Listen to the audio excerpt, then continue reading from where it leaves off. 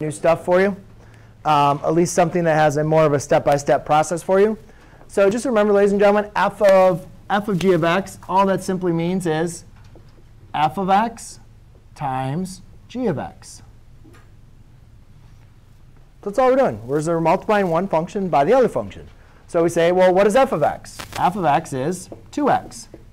And what is g of x? G of x is the square root of x minus 1. Now, the problem did say to write the domain as well, right? So we want to find the domain of the product. Well, this is problem number 10.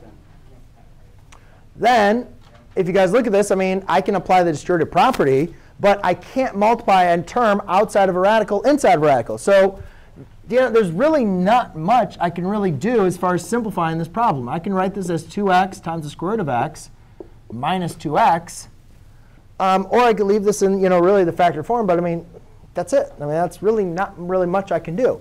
However, when finding the domain, that brings into another question. Because remember, when we talked about the domain, we looked for our two restrictions, right?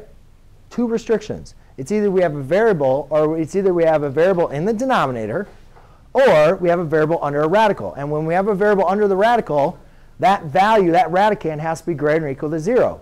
So the domain, all you simply do is take your denominator, or I'm sorry, take your radicand and set it greater than or equal to 0.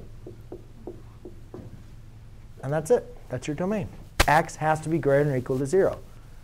Because you can plug in x, you can plug in any number for x out here or in here, but you can only plug in x's that are greater than or equal to 0 in for there.